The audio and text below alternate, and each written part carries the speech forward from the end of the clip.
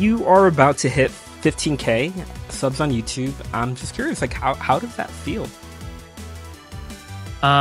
Stressful. Yeah. Really. I guess I've grown pretty quick. When 2024 hit, yeah, I was like, I think I was about 7K, something like that.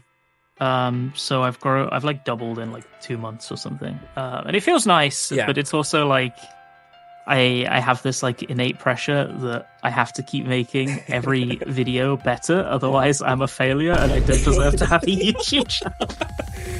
So I guess there's that. Hello, everybody, and welcome to Chocobo Radio, episode number 25. I cannot believe I've been doing this for already 25 episodes, but here we are. Today, we have a very, very, very special guest. Rinon, go ahead and introduce yourself for the people who don't know who you are. Hey everyone, I'm Rinon. I am an EU Final Fantasy 14 player. I'm kind of traditionally known, partly I used to make guides, but more recently, I suppose, I make long-form deep dives into aspects of the game, primarily raiding, but also other stuff that people might find interesting. Right. So yeah, that's basically what I do. Awesome. Well, you know, with like every other podcast that I have done so far, I always start off with a Realm Reborn. And honestly, I feel like a Realm Reborn has been coming up a lot lately from what I've been seeing, especially with a lot of the Dawn Trail discussion. But I'm interested. How did you get introduced to Final Fantasy 14? And what did you think of a Realm Reborn? Okay, maybe this is gonna get me murdered on the spot. So I originally started playing Final Fantasy 14 in, I think, 2014, something like that. One of my real life friends, he was an endgame player at the time. It was like patch 2.2 or something like that. And he wanted me to start playing the game so that we could do Bahamut together. He was like, I need some people to do the coils. And I was like, yeah, that sounds fun. Like endgame raiding, that sounds cool. I've never played an MMO before. Sounds interesting. Wow. I expected that at some point we would play together. That did not happen. So I went through the Realm Reborn MSQ. I tried my best to watch the cutscenes. I fell off very quickly. Back then, A Realm Reborn was a little bit of a mess in terms of sequencing. Yeah. So you would have to do long periods of grinding in order to get to the next set of MSQ quests. And I fell off at level 47 because there was a sequence right before the end of A Realm Reborn. Right. You had to... I think anyone that was around back then probably remembers it. You had to grind fates from around level 44 to like 49 with only one dungeon in between. Wow. And fates back then gave basically no XP, so I dropped off the game. I came back like 2 years later, something like that, about 2 years later, when Heavensward released. Yeah. Been playing pretty avidly since then. And yeah, so I skipped the MSQ. So what did I think of ARR? It was rough initially. I think it's a bit better now, but it was a rough time back then. Yeah, which is so interesting because, you know, Yoshi P made a lot of headlines this week when you know, he kind of sort of alluded to, and he was talking about possibly giving new players a skip from... I know the translation and all that has kind of been up in the air, and I know that they're, you know, thinking about it, but I am curious as to how you feel about that. Should new players have to experience the full 100, 200 hours that it takes to get through ARR to Endwalker? Or do you think that we should probably give new players, you know, a new starting point? I am kind of in favor of it, honestly. I know that there are a lot of people that really love the MSQ, and those people are very valid. Yeah. But I know that there's a lot of people, including me, who just didn't play the MSQ. Like, to this day, I haven't. I played the Heavensward MSQ. That was it. It was good. I enjoyed it. I'm sure I'll play the rest of the MSQ at some point. Yeah. But I've been playing almost a decade at this point, and I haven't indulged in almost any of the MSQ. And I still enjoy the game a lot. I love logging in. Yeah. I always find something to do. Now, so that is actually pretty interesting. So when you say that you haven't hit any of the MSQ, like, are you like literally you haven't really necessarily played through any of it, or do you kind of just just look at the voice cutscenes, or like how like what exactly do you do? Nothing. Nothing at all. Nothing. The only things that I know about the story are things that I've like kind of absorbed via osmosis from other people talking about them while I was there. That's it. I don't know anything else. Yeah. I skipped all the Amarok cutscenes. I skipped all the Heidelin cutscenes. Wait, can I swear on this podcast? I've got no fucking clue. I have no idea.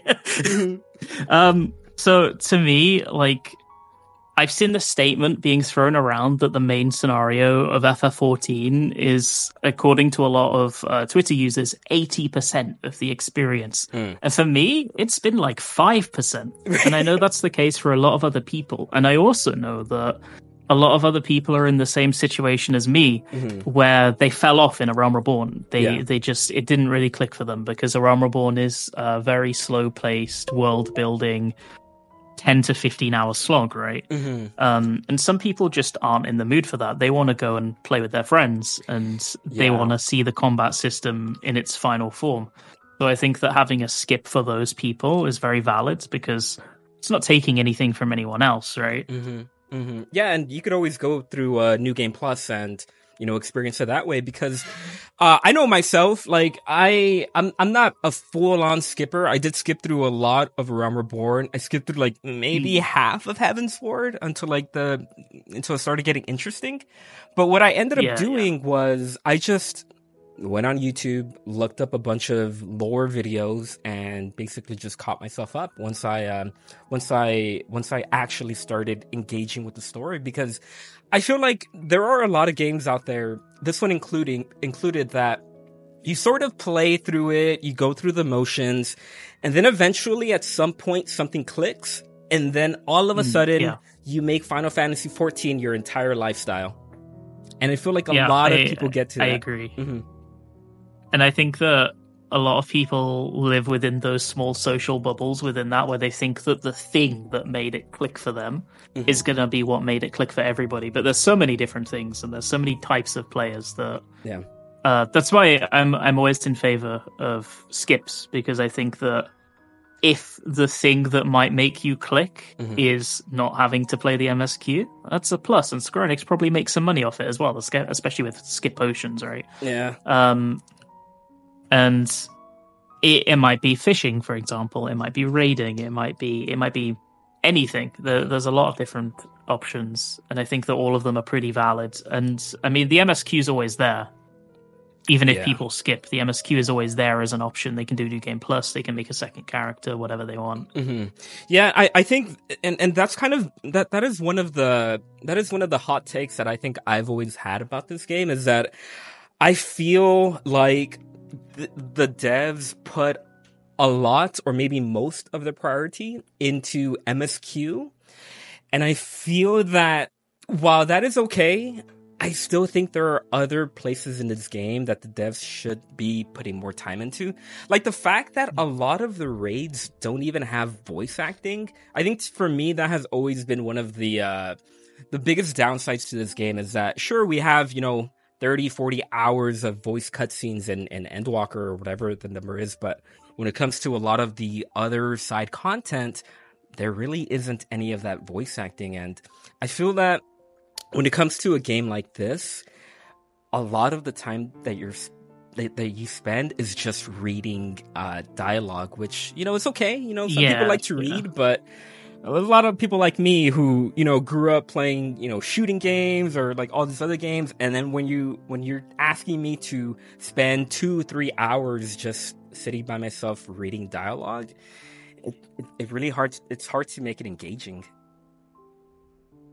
Yeah, and I mean, especially, it's not really a problem for me, but I can understand how it could become an issue. The small parts that I have read often they like to use ye olde English quite a lot, more than just Urianje's voice acting. And I can see how it can be a bit dense and unengaging if you haven't found the hook yet. I've said it so many times, but I understand like 60% of what Urianje says at a given time. Yeah. I would say 50 on a good day. So Yoshi P also, there was this interview that he made, and he also talked about one of his biggest regrets that he noticed when he was at FanFest, and he said, but that remains of something that I regret. As we've continued to operate 14, we've made the game more comfortable, a game that you can play without stress. But looking back on the last 10 years, I'm thinking we overdone it a bit. Do you agree with him? Is 14 too easy? Should it be harder? How do you take this? So my interpretation of this is it's both yes and no, right? Mm-hmm. I think the endgame rating in FF14 mostly is in a pretty good spot. Yeah. I think the ultimates are in a pretty good spot. I think that top was a good place for kind of the pinnacle difficulty in the game, and DSR as well. Mm-hmm. I think that while the Savages have a bit of an issue with difficulty scaling, on the whole, the kind of difficulty that they lie in is a good difficulty as well. I don't think it's too hard or too easy. Yeah. I think that the issue comes in with more casual content. Like, I wouldn't say dungeons. I think dungeons are fine. I think they're supposed to be kind of, how do I say it? They're like just mindless press buttons, have fun. Yeah. I think that's fine. I think alliance raids and normal raids maybe are in a situation where they are slightly too free for people to go in and get through without knowing any of the mechanics. And I think my interpretation of when he said he wants to bring stress back doesn't refer to increasing the difficulty ceiling or even necessarily the floor, but to some of those in-between pieces of content, they might be a little too unengaging for people. So like for example, Stormblood Alliance raids are something that people often harken back to, right? Because they were not too difficult, but they would wipe you if you completely ignored the mechanics. That doesn't really happen anymore. Yeah. I think the normal raids could maybe do with being a bit more punishing. And I also think I think the stress might not just be in terms of whether you can die in a piece of content. I think it might just be to do with the amount of investment you need to put in to obtain things. My secretly partially salty reference to that is the Relic quest, right? Where I think that adding a little bit of stress in the obtaining of a Relic once more as opposed to the Endwalker one could do the game a lot of good. So, and okay, because I was talking to Wesk Albert like a month ago or something, and I think everyone pretty much knows how he feels about the Relic grind in Endwalker. How did you feel about it? Because I think for me, so you have to realize, like, I've only started playing this game about 2 years ago, so I haven't been around that long as some people like you or others have. But for me, the way that I saw it was, whenever I talk to someone, I ask them, how many relic weapons do you actually have? And I feel like the majority of people that I've talked to is either 1 or 2 or 0. Whereas in Endwalker, at least now you have the ability to gain more, like, hoard all of these relic weapons. So I think for me, I was like okay with it, but at the same time, I've never really actually experienced what a relic grind is on a current expansion. So I'm just wondering, like, how did you see it when it first started, and how do you see it now? I suppose to put into a frame of reference, my biggest worry for Dawn Trail, which has luckily been alleviated since then, was that Yoshi P and the Square Enix team would look at the engagement rates of the Endwalker relics and go, we did a really good job there, lads. There's people doing more relics than ever. Because at least to me, I wasn't a fan. I wasn't like a very vocal this is terrible thing, because I can understand the positives of having a very simple relic where you can obtain a lot as a player who even has a very limited playing time. There are good things to being able to do that, but for me, I think that for both more hardcore players and more casual players, the relics are a piece of content that pushes them all into the exact same pipeline where they have to engage with one another and play together, at least traditionally, where 4 or 5 times, maybe a few more, an expansion, a piece of content or a relic update that will get them going into old content will release. And for those periods of a couple of weeks to a month, everyone's doing the same thing. And usually they're quite community-driven things, for example, Eureka and Boscia. And it forces these interactions that you can't get anywhere else, where players are talking or hanging out in a zone with kind of no pressure to go and do the next thing, just waiting for something to spawn, and they interact. And I think it's a very healthy, old-style MMO thing that FF14 kind of lacks otherwise.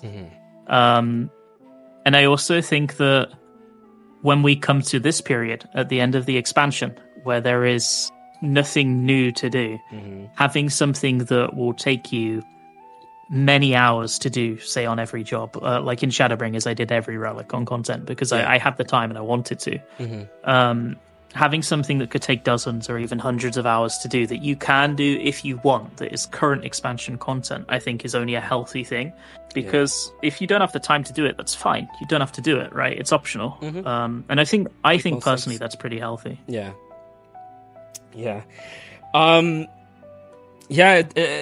Dontro's is going to be interesting. It does seem like a lot of the community has this expectation where, you know, they're going to open up a new chapter and then the game is going to feel, you know, different. I don't necessarily think that's going to be the case. I feel like we're going to get a little bit more of the same with, you know, some new stuff sprinkled in, but we'll see. We'll see. This is going to be the first expansion that I play on launch, and I think that's going to be interesting for me because I've just never experienced that. Yeah, it's exciting. The first month of an expansion is really cool. Just everyone's very excited about everything. It's a really nice. It's a nice time to be playing FF14. So I know that you are a big raider, but I think you mentioned that this was your first MMO. Is that correct? Yeah, it is. Yeah. What were you playing? Like what was like the type of games that you played before 14, and how did you get sucked into this ultimate rating? You know, trying to be like world first. Like how did you get into that process? I suppose it was kind of a pseudo MMO, but before I started FF, I played quite a lot of Destiny. I played a few other shooters, like a bit of Call of Duty, stuff like that. I played single player games, and that was about it. I enjoyed playing video games. I wouldn't say I was the hugest gamer in the world, but I still played a decent amount. But when I started playing FF14, I'll be honest, I was really shit at the game. Like most of us. I was really bad. And I got to endgame. When I first got to endgame at the start of Heaven's Ward, I joined this is a story I like to tell on my stream. I love people always eye roll whenever I do. I first got to endgame, and this was when Bismarck and Ravana Extreme were the current EXs. Right. And I joined a Bismarck Extreme party for prog, and I didn't know what I was doing. And the dragon killers that you use to bring the boss in so that you can do damage to it, those were the healer's responsibility. And I didn't know that because I didn't know you were supposed to watch a guide for content to know what you were doing.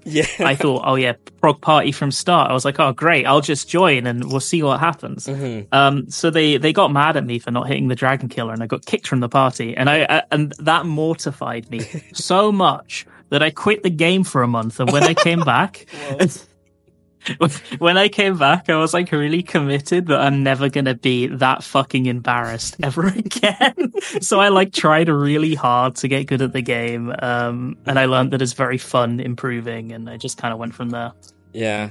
So for those of us who have never, participated in a world first race or, progging a raid, on launch day, can you explain the process of what is that like? Like, how do you, I never understood, how do you go into a Savage raid completely fresh, not knowing anything about the fight, and then just, trying to figure out the mechanics? Like, how do you, is that difficult for you? Like, how do you do that? It is tough. I think the way that you handle it very much depends on your group. I think I'm very lucky in that I have a group of very good people who I'm also very good friends with around me, and we've like been playing together for a long time. Usually when you're doing blind prog, I think mentality is a lot of it, and knowing that you need to keep very calm, keep your personality nice and muted so that you can focus on the prog. And when it comes to solving mechanics, it's usually the way that we normally solve mechanics, at least traditionally, you can't do it quite as much nowadays, is we would see what's happening. Like we would watch back the footage of the fresh mechanic that we've seen. Yeah. We'd decipher, say, like the key tenets of the mechanic. So if we go to P9S, for example, and we look at limit cut, we'd go, okay, so we know that there's these orbs appearing on players. There's orbs in the arena. They have numbers on them. We know that the boss is jumping to players one by one. And then we think, firstly, how do these target? Secondly, what sequence occurs? Like, what are the bullet point orders of this happens, then this happens, then this happens? And how do each of these things target? And then you kind of think, okay, so now where's the arena space? Where do we put people to make it so that people don't explode? And then you just try stuff. You have like sometimes it works straight away, especially with simpler mechanics. More complex ones, you have to like iterate and go, okay, so we got the players in the right spot for the blue markers. That's good. But now Mr. Red Mage is exploding because we're splatting him every time. So now we need to figure out where he's got to go. And like that. It's just kind of an iterative experience. It's very fun though, tiring but fun. Yeah. And I know you have a couple of I know you participated in the race. You have a couple, especially on your YouTube. You have like about 7 of them. But I'm interested. Is there like a particular raid that you're most proud of? Like what like one that you have like the most memories of? Maybe it's just because I'm old and I have a bad memory, but I think I have the fondest memories from top. It's not my best placement. I think we got like 10th or 11th or some shit. I don't remember. Yeah. We didn't do like exceptionally well that prog. It wasn't like a standout prog. We did fine. We didn't do bad. But I learned during that prog that the thing that I value more than anything else is having a very fun, chill experience with nice people. And that's what that prog was the entire time. Because we were raiding for 15 hours a day for 9 or 10 days. And there wasn't a single day where I didn't want to be there because everyone was just so pleasant, you know? Yeah, I've been a part of 2 statics so far, and they've all fallen apart at some point.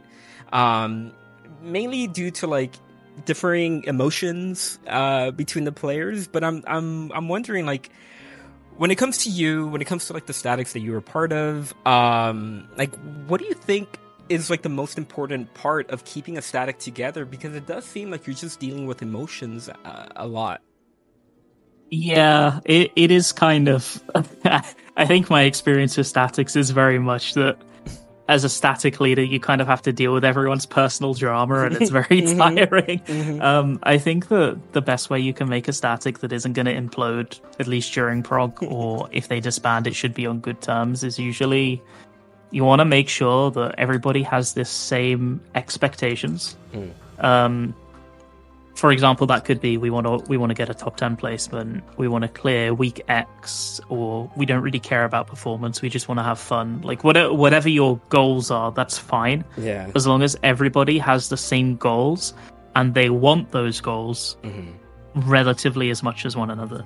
For example, I think one of the biggest problems comes in where you get these groups and player X is looking for players, and he asks his friends, and he's like, I really want to get a week 1 clear. And some of his friends are like, yeah, sure, I'll join, I don't really care, but it's fine. Okay, that person is probably going to leave halfway through prog. They're going to realize that the part of prog is like boring and slow and actually a little bit unfun. And like especially the parts where you're tired and you want to sleep, and mentally they'll tap out. So you want people that want the same thing as you as much as you, and then I think everything kind of comes together afterwards, right? Yeah. I mean, it's an experience, I would say, just dealing with so many people. Yeah. But so I am curious, like, if you could make like an all-star party static. If it could be anybody, any creator, any YouTuber, anybody that you know, like, do you have like this dream static that would be like the best, most perfect for you? I would give a cop out answer and say no. You already have it, but maybe I shouldn't. I think rather than like naming people, I think what I learned, like I've raided with, like, at least in prog, I've raided with like a handful of creators that were very pleasant to raid with. Like I raided with Stal and Zeno and Arthurs and stuff like that, and they're all very nice to raid with, and I would raid with them all again. Yeah. For me, I think the most important thing, and if I had that thing, I would be very happy in a group, is just the people are nice and that they don't suffer, shall we say, from prog fatigue. And I think a lot of people fall in that, and I would be very happy to play with anyone that that doesn't fall into those two categories, honestly. Yeah. Have you ever had to have like a conversation with a particular member where like you're like, hey, you're not doing enough DPS? Like how do you handle those situations where there's like an obvious weak link? So before I started doing hardcore prog, I was in like some evening groups, and it definitely came up more there than it does now. This has worked with various levels of success, so I would say take what I'm saying with a big, huge grain of salt. But I think the worst thing you can do is not say anything. But the only thing that's almost as bad as not saying anything is saying something in a bad time or a disrespectful way. Yeah, I think that you gotta like pull them up one-to-one after raid and say, look, okay, I hate to say this, but there's a problem. You keep dying to the same mechanic 20 times in the raid, and we need to talk about this. Can we help you is the important thing to say. Is there anything we can do? But some people will immediately fix an issue if they know there's an issue and they're just not aware of it. Some people don't really care that much, and then it will spiral if it's not brought up, and eventually they're removed. I think groups are often too scared to kick people. Sometimes it's just not going to work out, and it is what it is. And it can be respectful for both parties to be like, okay, I think like we can still be friends, but maybe we need a different player. I think that is a very respectful thing to do to both people's time. Yeah, sometimes. One of the things that, like, one of the most consistent, I guess, complaints that I've always heard about this game has to do with healing. And I'm just wondering, has that always been a complaint that you have seen, that people are always complaining about how healing works in this game? And how would you change it or fix it? I think people have always complained about healing, but they complain about healing in different ways. Because I feel like in Heavensward, a lot of people complained that the complaint was generally that healing is very clunky in Heavensward because of the way that cleric stance worked back then, where you essentially you press the cleric stance button to be able to do damage, and then you're locked out of using any healing GCDs for 5 seconds because your heals do nothing. People found it very clunky and a bit of a problem. At least the average player did. And then in Stormblood, they reworked cleric stance. They simplified healers quite a bit, not as much as they are now. And the issue suddenly became, healers are too easy now. And then we get to Shadowbringers and Endwalker, and the proposed the thing that I see thrown around a lot as a proposed solution to those issues is, well, why don't we increase the amount of healing you need to do? And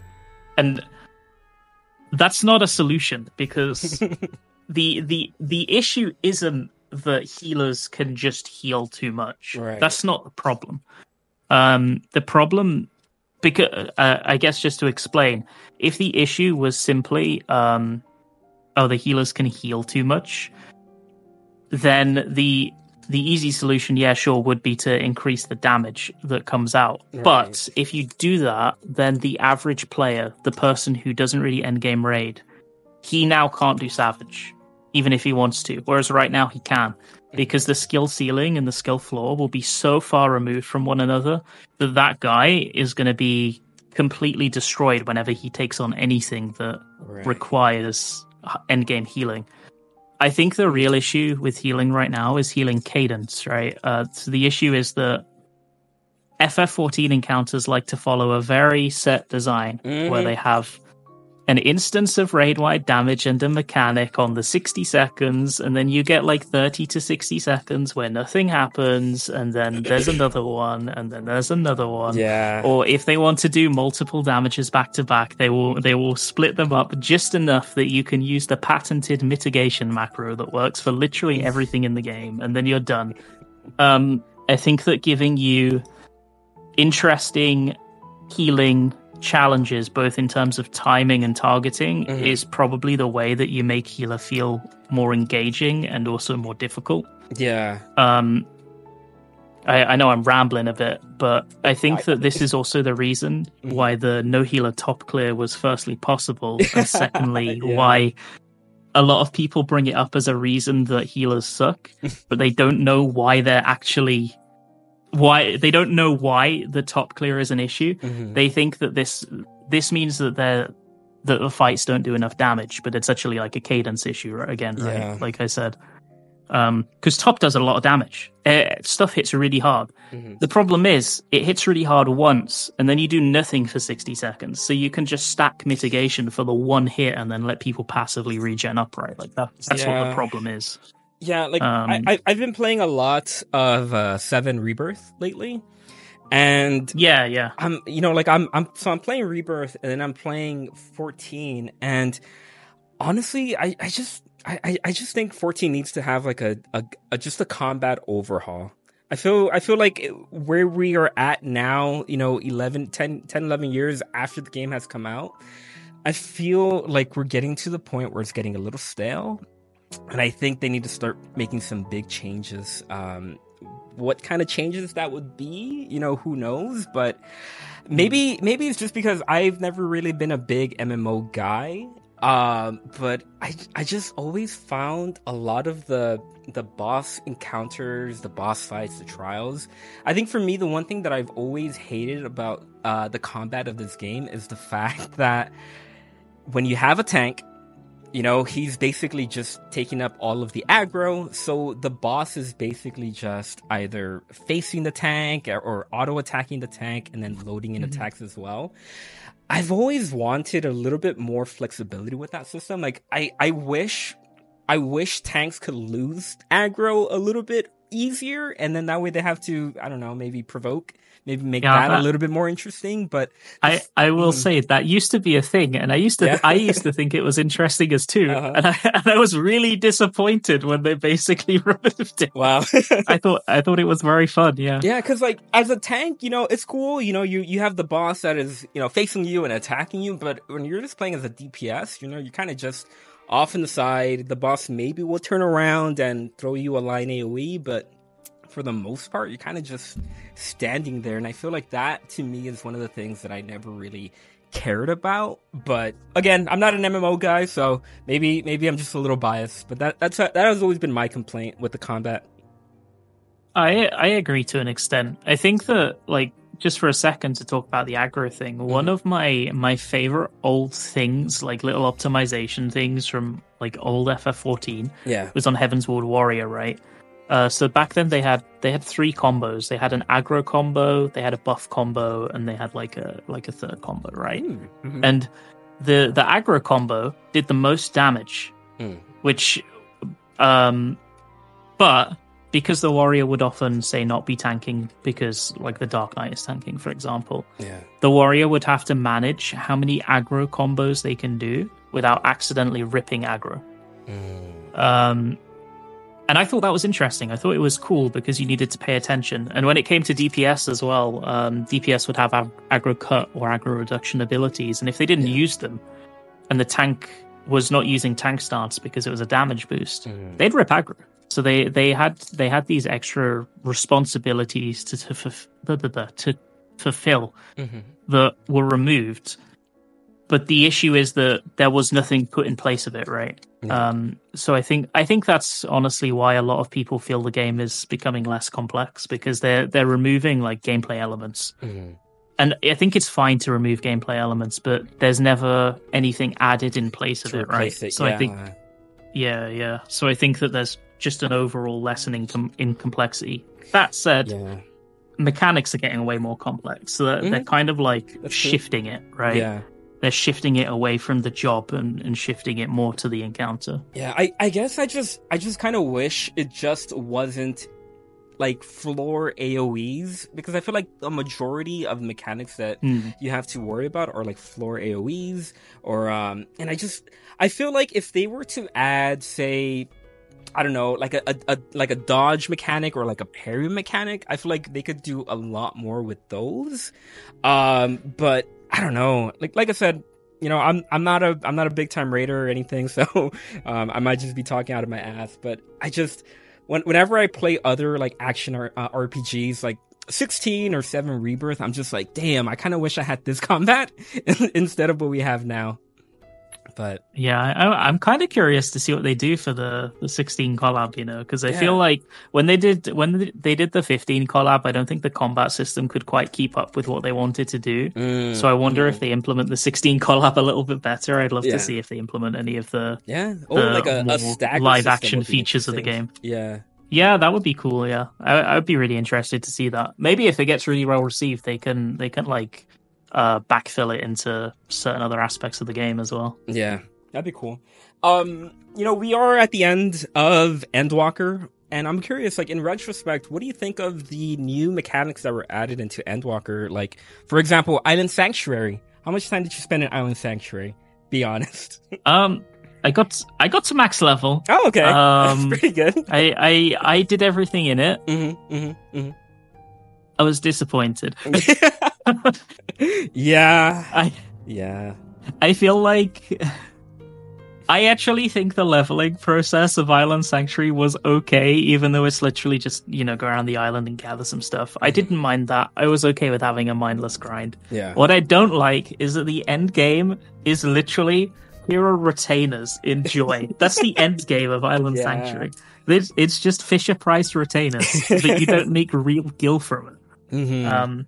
So yeah, I was kind of, and this might just be me, you know, getting my expectations too high, but I was kind of hoping they would do more of a, you know, those games where you have to, you know, build a base and then you go out and gather materials and then you build like a workshop and then you gather more materials and then you build like a hammer. I thought something similar. That is what I wanted. This is what I was expecting. Yeah. And what we got, and I think what we got is also like a big problem with 14 is that a lot of its like little quirky mechanics are all kind of just point and click stuff. Then you just have a little loading bar and then, you know, it kind of ends there.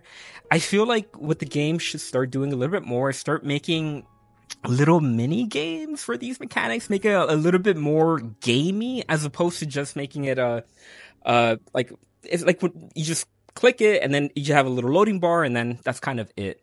Like I don't know, like I don't know what they could do, but it's just they could improve it, you know. And that's the good thing about this MMO is that they're constantly improving it, they're constantly adding new things, and that's basically what keeps me hyped about this game is that, you know, they're going to keep working on it and making it better.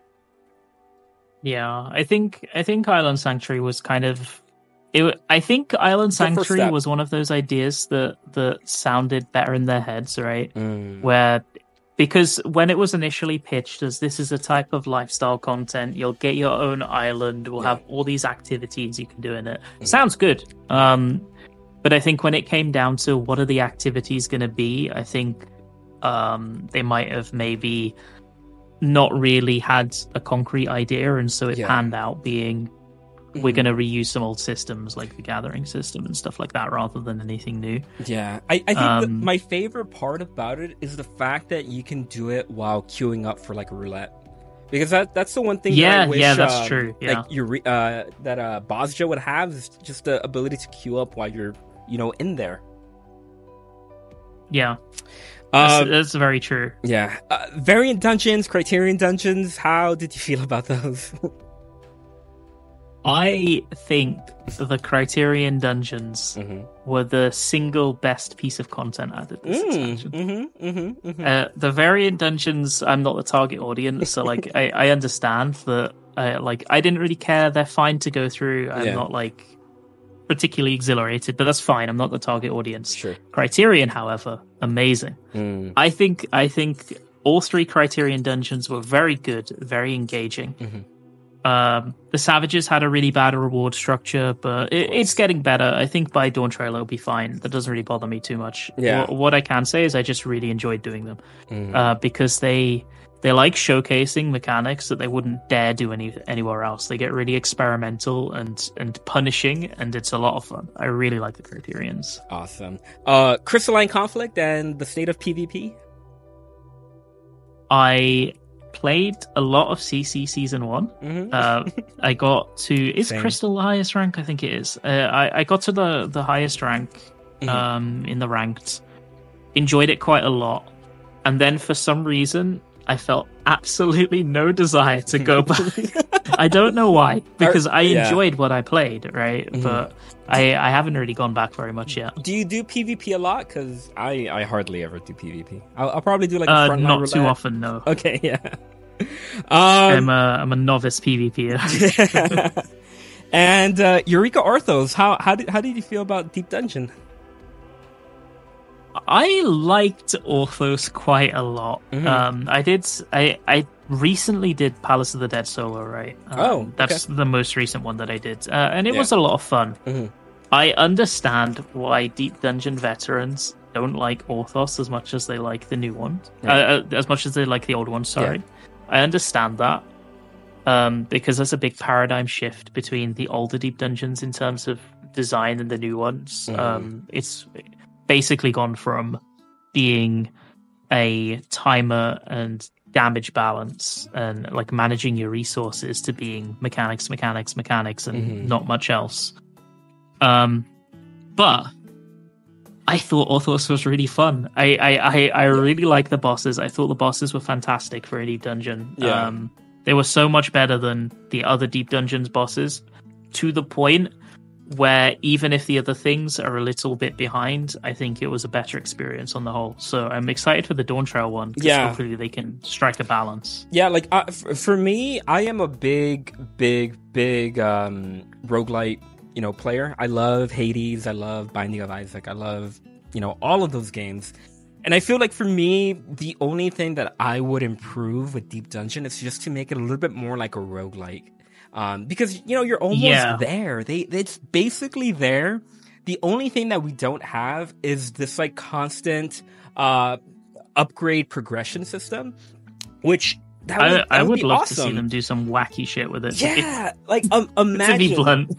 Imagine, like, as a caster, you finish up, you beat the Deep Dungeon boss, and then you go on to the next floor, and then imagine you having like a dual cast on like a black mage. Like, that would be fucking sick. Just make it as wacky, make it as, just let yourself get OP, and then also make the enemies or like the dungeon bosses a little bit more OP just to balance it out, and it would be the best game mode in the game, in my opinion. The thing that I think would be really interesting about Deep Dungeon is the changes I would make. Just if I was the designer, I would make it firstly so there's an endless mode that just gets harder and harder and harder. And you see how deep you can go. I would make it so that you can also have you queue in to just a single 10 floor set that's a way later, so you can just do the interesting floors if you want to. And thirdly, I would implement a version of the Lost Action system from like Boscia and late Eureka. Because I think Lost Actions are really fun. I'm not gonna lie, and I would love to see them in more stuff. I agree. Which kind of speaks to what you said, right, about like having like instant casts and stuff like that, or additional abilities, and being able to lock those into like a certain run and you lose them after the run, stuff like that. I think it would be interesting. Perfect. It might end up terrible, but I would be happier if they took the risk than not. Just give it a try. That's all I ask for. So I want to transition over to your YouTube, to your being a content creator. You are about to hit 15K subs on YouTube. I'm just curious, like how does that feel? Stressful. Yeah. Really. I guess I've grown pretty quick. When 2024 hit, yeah, I was like, I think I was about 7K, something like that. So I've like doubled in like 2 months or something. And it feels nice, but it's also like I have this like innate pressure that I have to keep making every video better, otherwise I'm a failure and I don't deserve to have a YouTube channel. So I guess there's that. What do you consider a successful video? Because honestly, like for like the past 3 months, you have been consistently hitting like 50, 100K views. So I'm just wondering, like in your mind, like what do you consider a successful video? I suppose it's first of all, I'm not gonna lie, I'm a little bit of a slave to the YouTube algorithm. Yeah. When a new video comes out, I spend way too much time watching what number out of 10 it is, and if it's like below a 5 out of 10, I'm like, oh no, this is terrible. Oh fuck, it needs to be a top 5. It needs to be a top 5. Yeah. Oh no. But I think more than me just anxiety braining, I think as long as people like it, I'm kind of content after that stress is gone, you know? Yeah. Yeah, because at least the majority. I saw, like there like 3 years ago, you made a video, about how you were so like excited about hitting 1K subs, and then now, I go on Social Blade and I just look at your stats and I'm like, you're getting about 2K subs a month. Like that is insane. But I am curious because I think I remember hearing Linus Tech Tips talk about how subscriber counts on YouTube does not matter anymore. It's all about the algorithm. It's all about your thumbnails. I would agree. Yeah. So I was just wondering, like, how do you see that? I 100% agree. I think that sub counts are almost meaningless in terms of how large you actually are as a channel. I think that it's all that matters is if you put out a video, how many views are you going to get? Are people going to watch it? Like, I suppose that may not be a healthy way of thinking about it, but it's kind of like the pragmatic truth, right? Where how many people engage with your content defines how useful your content is to people. For example, if you release a guide and 20 people watch it, it might be useful to half of those people. But if somebody releases a guide on the same piece of content and 1,000 people watch it and a lower percentage find it useful, that's still more people that found the piece of content useful, right? And I think that your sub count doesn't matter too much because despite what a lot of people say, the YouTube algorithm has a very efficient way of connecting people to content they might be interested in. Even, sorry, I promise I can speak English. And it's usually, if your video isn't doing like views, it's usually, at least what I found out, a case of either titling, thumbnailing, or the first minute not popping enough in terms of people's visibility. I know for me at least, how do I say this? I basically took like a week of just studying YouTube, right? And the number one change that I made is instead of opening up a video and talking about a topic like the way I normally would, I instead reworked the first minute to be really, really exciting visually and have like an instant hook in the first like 10-15 seconds. Yeah. And I think on that video, my views went from average like 5 to 10K to 100K. Like instantly, the second I made that change, like because people gave me more of a chance because the intro was interesting to them. And that's the one more thing... than just. Sorry, I know I'm talking for ages. No, I was just going to say I could that, probably talk about YouTube all day. Yeah, no, that's but like more than more than that, like, it wasn't just the view count, because I also think that the view count isn't the number one stat. It was the average view duration that went up. My average view duration went up when I did that from 2.5 minutes to 7 minutes immediately. It, like, tripled. Yeah. And the videos weren't, like, way better. It was literally just that more people were giving it a chance, because instead of doing a boring intro, I did an interesting one. That was literally it. Yeah. And they were more like purity tested and willing to be like, okay, so the start's good. I'm sure the rest will be good, so I'll give it 10 minutes of my time. You know? Yeah, because I come from the TikTok side of the internet, and even with that, with TikTok, the first 5 seconds are really the most important part of your video, because if you can't engage them, if you can't hook them just within those few seconds, they're gone. And they just scroll. Yeah, and I think for me, one of the hardest transitions that I made into YouTube was the fact that you have to come up with a title and a thumbnail. And I think for me, those two aspects of your title mean everything, because if you cannot get someone to even click on your video, you can have the best video ever created, but no one's gonna watch it. And I'm just wondering, like, for you, was that hard for you to manage, like, when it comes to actually titling and making a thumbnail? Like, what is your thought process behind that? It was an inner conflict to an extent, I think, because I think I have, like, a very analytical brain. Yeah. So I would always initially try to title things in a way that was very factually accurate and would convey the exact point of the video with no, like, superfluous elements and making sure I didn't miss anything off. Yeah. But that's terrible if you're trying to make good titles. That's like the last thing you want to do. I know that some people get annoyed about clickbait in general on YouTube. Unfortunately, that's just the game. It's works. basically you take the concept and you go, how can I convey this in a way that will make people want to see it? Yeah. And as long as the video is good, I think that usually people are pretty okay with that. They don't feel like they've been cheated, you know? Yeah, because I think they got a good experience out of it. Yeah, I think Mr. Beast said it best when he said, you know, you can have a clickbait title, just make sure that the video actually, you know, makes sense, and it makes sense with the title. Yeah, I agree. I think that's I think it's totally reasonable to have a clickbait title in current YouTube day and age, as long as it's technically correct. The video is good to the point where the viewer doesn't feel cheated. Is there, like, an upcoming sub goal that you're most excited to hit? Like, is it 20K, 100K? So my 2024 sub goal was 15K.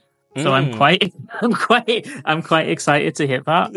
After that, I guess we'll just see what happens. I would love for one day to get a YouTube play button, but we'll see if that ever happens. It's like 100K, right? I mean, that is the craziest thing about just having this conversation, is the fact that the growth that you are having today is, you know, pretty immaculate, but in about a year's time, if you continue going where you're at, you know, you are going to start hitting these numbers that a lot of these, like, full-time content creators are hitting. And I'm just wondering, like, has that set in already? Like, is that something that you're thinking about? Like, are you a full-time content creator yet?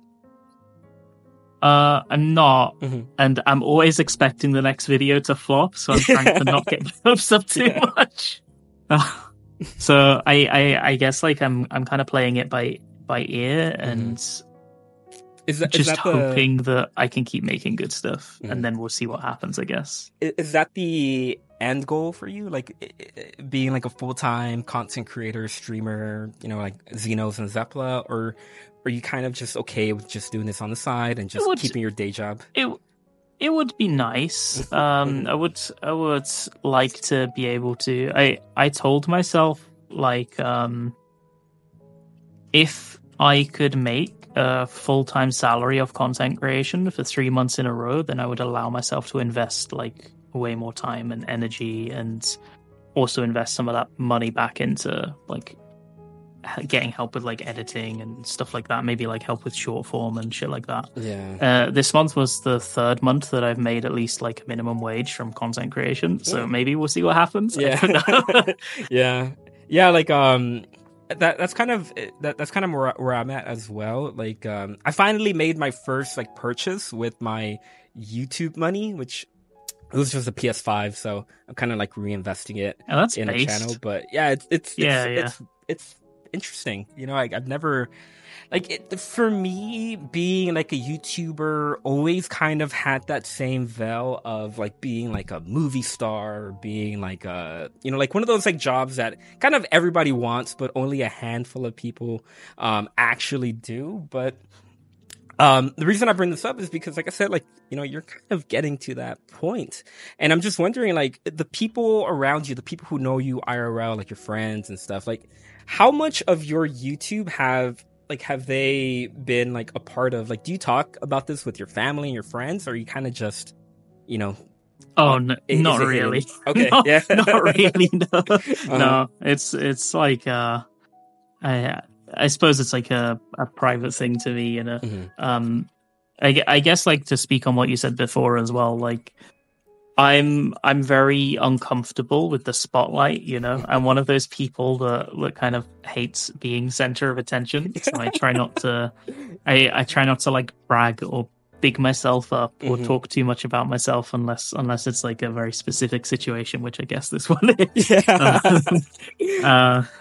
What so motivated you? I guess that like the like I suppose like the star aspect of being a YouTuber. Obviously, I'm a very small YouTuber, so I'm not that anyway. But I think for me, I would probably only be interested in making a really good next video rather than like kind of basking in it, I guess. I don't know.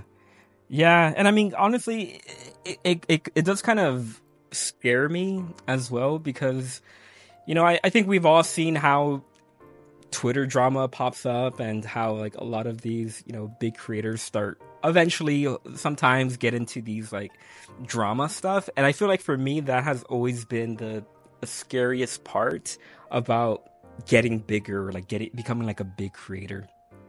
Do you ever think about that? I think I know that some people like to get involved in one another quite a lot from what I've noticed. I think that for me, like I understand there's some people that are very good at engaging in drama or like, you know, all of that kind of stuff. Yeah. For me, I just kind of I very much don't enjoy it, so I just try my best to keep to myself and, and then hope that things just resolve one after another, you know. But I usually when I see like content creators, even when it's like very petty drama, like what I like to call quote unquote fun drama, which is like petty drama that doesn't really hurt anybody. Even that, like, I think I would find very stressful to be involved in. Seeing it from the outside isn't too bad, but being involved in it sounds like a very stressful thing that I wouldn't be good at. It is funny because, you know, you see like all these like Minecraft YouTubers getting into like all this like really weird stuff I don't really want to talk about, but when it comes to 14 and 14 drama, it's like a fucking Lalafell chair, you know? It's like the dumbest shit ever, but it's so funny to insane. me. Yeah. And I think that's what I love about the drama of 14 is that it's always very low stakes and very petty and very dumb. Yeah, the way I think about it is if somebody if it's not like a serious topic and nobody really got hurt, like I don't think it's too harmful. I do notice that FF14 content creators definitely have a tendency that whenever a content drought occurs, they're on the lookout, shall we say. Endwalker is the worst expansion ever created. that was a pretty fun time. Yeah, that was I respect the clickbait of it, to be fair, but also maybe a bit far. Yeah. What motivated you to making videos in the first place? Because I know you started off by just posting like your raid clears, and then eventually you got into guides. But I'm just wondering, like, what was that thought process like to wanting to actually script out a video and then voice it and edit it and all that stuff? I think I might have told this before, Mhm. but I initially started off kind of as a bit of a streamer, like not really a big streamer or anything, like a five viewer streamer at most. Yeah. And I started streaming because I was in a group with a couple of streamers at the time, and it looked fun, so I decided I'd give it a go. And it was as simple as that, and it was fun, but I learned that I don't think I'll ever be a particularly great streamer because I don't think I'm very well spoken unless I'm able to script something in advance, and I like get stun locked pretty easily and stuff like that. Like I don't think I'm amazing with my words. So I decided that maybe something I would be better at is like writing and then recording videos. So I gave it a go. And I was clearing content pretty quick because I was in like a world pro group. So I was like, well, maybe guides is the natural point of call. So I started doing those after a little while. They did pretty good. I think at one point I went through like kind of a bit of like crisis of identity where I was like, so what do I actually want to do? Because I'm just doing this because I can do it, you know? That was like a more recent thing, which is why there was a pretty significant like style change in my videos over the last few months, where I like worked very hard on improving like my hard skills and finding out how I wanted to present things and stuff. Yeah, and looking as an outsider, as a fan of your work, honestly, I think your documentary series are like they're genius. I think those are some of the best content that I have seen from 14 creators in a long time, and I think you should really keep doing those because they're that's really kind of you. Yeah. I definitely learned a lot. Both like I've done 2 of them now. I learned an absolute ton each time. So I hope the next one will be better. Yeah. Do you want to yeah, give a like sneak a huge... peek? What's coming up next? I can say that it's not about raiding, okay, but I'm also working on one about raiding. Yeah. I won't say exactly what it's about, but it's not a raiding focused one. It is a story from another subcategory of the FF14 community that I think has been quite undercovered or undertold. That I hope will be interesting to a lot of people. Okay, I think we're all excited for that. Did you teach yourself to edit videos, or do you have like a professional background behind it? I learned it all myself. I used to use Sony Vegas up until I think like November this year, and I was very terrible at it. I had no idea what I was doing. I literally just found a bunch of YouTube videos from YouTube and professional film editors that had tutorials. I spent a week watching them, and then I made the DSR video. Basically, that was basically it. So is your current YouTube channel, is that like your first foray into like making videos for YouTube, or have you ever done anything before that for other games maybe?